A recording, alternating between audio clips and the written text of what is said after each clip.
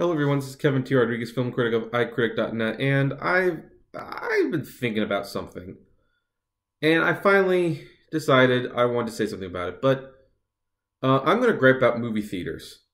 And believe it or not, it's not going to be about snack prices or people on their cell phones or the endless ads that they play, which means that I can usually show up 20 minutes late to a movie, and guess what? The movie still hasn't started yet. I'm not going to talk about any of that, even though those are still problems. I'm actually now thinking about this. I've actually thought about it for a while. I don't understand it. But why are movie theaters such terrible salesmen? I don't know how many times I've gone to a movie. And I want to usually see it the best possible way you can see it.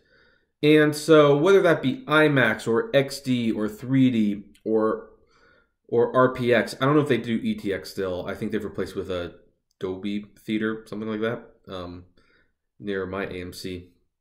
But I'm always going there, and I'm always picking the best possible experience. I don't care if it costs a few extra dollars. Obviously, I've looked at the time. I know what showing that is, and I'm just going to see it. And every single time someone tells me, it's the XD screen, right? Or, it's an IMAX, right? It's like, yes, I know. And when it's not me, sometimes with people in front of me where they're like, we'll take 2 tickets to see Split at 10 p.m. They're like, okay, that's the XD screen, right? Oh, well, what's the XD screen? Oh, and they start explaining that it's a bigger screen, it's got better sound, and of course people are like, oh, well, is it more expensive? Oh, yeah, it's like $5 more. What other showtimes do we have? And every single time I'm just kind of going like, because here's the thing. Movie theaters. I'm talking about the Regals, the Cinemarks, the AMCs, the family theaters. Why are you doing this? I mean, seriously, why are you doing this? Do you know how many, whenever someone goes to a restaurant, the restaurant will always make an upsell recommendation. Do they think the people actually need it? No, but they will make the upsell recommendation because it will make them more money. When you go to a car dealership, even if you have your eye on a car, a specific car, they will try to sell you a more expensive model, or at least try, to see if they can do that. Anywhere you go, for the most part, they will try to upsell you something, or they will recommend something. Heck, you go to GameStop and you buy a used game, which is what they want you to do. They will still ask, do you want to sign up for a rewards card? Because that's what businesses do. They try to upsell. You make money when you try to upsell. Not to the extent where you're annoying. You can't push it the way like Fry's Electronics pushes their Fry's cards and you just alienate the customers. But you try to upsell. And that's what you do. Now, when it comes to the ticket counter at the movie theater, there's not a whole lot of upselling you to do. Now, if they're seeing a standard movie, you could say, oh, do you want to wait 15 minutes and see it on XD? It's a much better experience with reserved seating and stuff. You can do that. But if they're already going to the big experience theater the big experience, that term is wrong. The great experience screen where it's really big and the picture sharp. Theaters do the exact opposite. They don't upsell, they downsell. They actually try to encourage their customers to not do the premium experience. Why? Why are you doing this? I mean, here's the thing. These upscaled theaters are not cheap to make. In fact, most of the time, when you see an upscale theater, they had to shut that screen down for months to remodel the interior to make it a premium experience that was worth charging an extra $5 for. Now, after spending that investment, you would think that the goal would be to get as many people into that theater as possible to justify the expense in upscaling the theater and upgrading it. But no, they don't do that. In fact, they every single time discourage people from going to that screen, even though the people might honestly be none the wiser. Here's all they need to do. When someone comes and say, hey, we want to see this movie at 3 p.m., if the 3 p.m. showing is on a 3D, IMAX, XD, RPX screen, or whatever, don't say anything. Just give them the price of the tickets.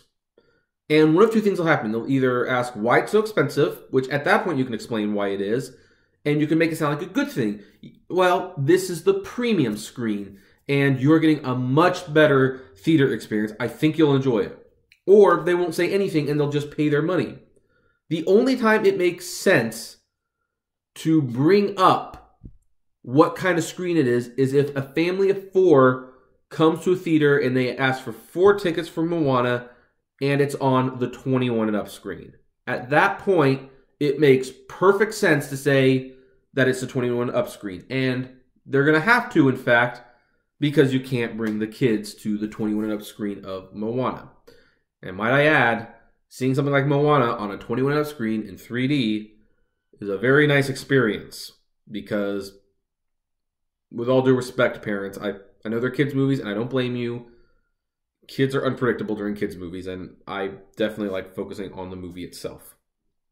But for everything else, like, stop underselling yourself. Don't stop telling me, hey, this is the screen. First of all, I think most people know. I mean, when they look up their movie showtimes on Fandango, it tells them what kind of screen it is. People aren't in the dark. And if they are in the dark, let them be in the dark. If anything, they might actually give a premium screen a chance and really like it and decide, you know what, I want to see as many movies as I can on that screen. But every time you try to, you might think you're doing something good, by the way, by preemptively alleviating confusion. But here's the problem. You're actually not doing yourself or them any favor because they only hear one thing when you explain what the difference is. All they hear is that it costs $5 more. That's all they hear. Don't even bring it up. Most of the time, they won't even bring it up. It just boggles me that, you know, and this has been going on for years. We've had these special screens for more than a decade in some cases. I saw my first IMAX in the year 1998. It was a roller coaster movie, if memory serves. And then I saw my first real IMAX movie, which was Fantasia 2000, in 2000.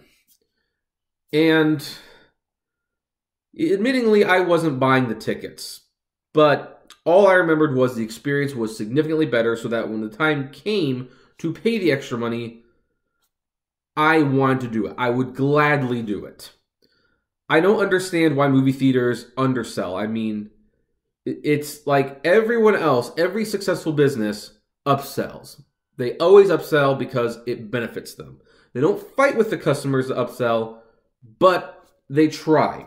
And movie theaters are in an interesting position where some people will go to a movie and they might not even know it's a premium experience, but why even bring it up?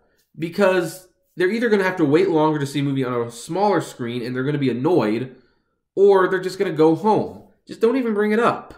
And if they bring it up, then tell them what it is and make it sound like a good thing. Sell them on it.